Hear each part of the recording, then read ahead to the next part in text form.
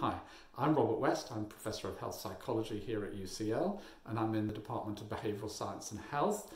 I contribute to the course that you're on, the MSc in Behaviour Change, in a number of different ways, and I'll just give you a quick rundown of the sort of things I'm going to be covering in the course. So one of them is to do with motivation, and this is a big interest of mine. Why do we do what we do? What are the factors that drive our behaviour? So we're going to cover quite a bit about that.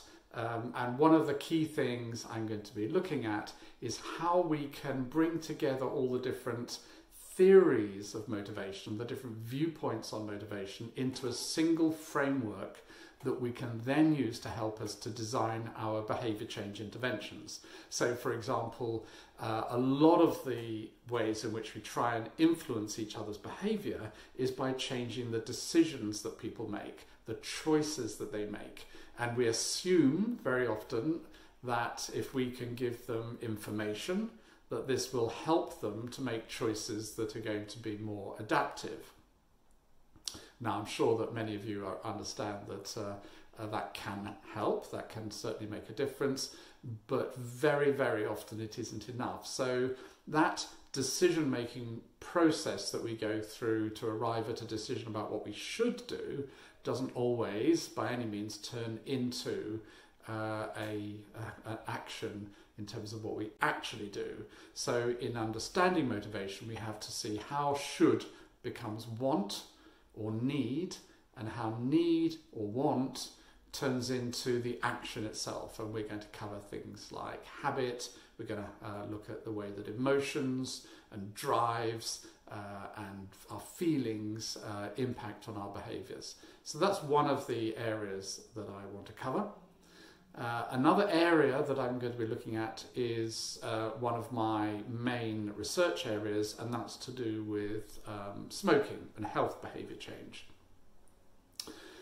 So smoking is coming down in prevalence in the UK, not so much in the world as a whole, but in certain countries, and the UK is one of them. And the reason why smoking rates are coming down is because, unusually for a government, we see that for the last 19 or 20 years, about 19 years actually, governments in the UK have been following what the evidence tells us actually makes a difference to smoking rates.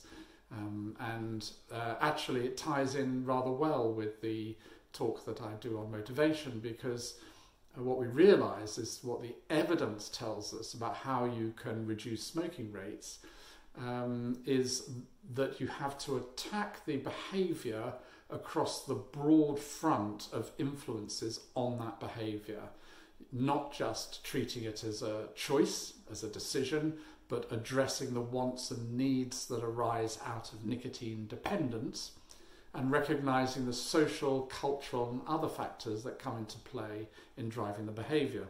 And so we're going to look at that, and we're going to look at how our understanding of behaviour has contributed to getting smoking prevalence rates down in the UK from around 25%, 26% down to about 15% now, which is quite a remarkable shift, and the rates are still going down.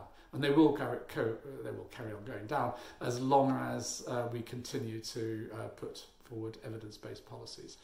So those are a couple of things that we're going to be talking about, and I hope that we can have some fun and that in the course of the sessions that I'm going to do and afterwards we can really explore these issues and address many of the questions that will very naturally arise in your heads as you're learning more and more about how we can change behaviour and what underlies it. So sorry again I can't be with you right now, but I look forward to seeing you all very soon.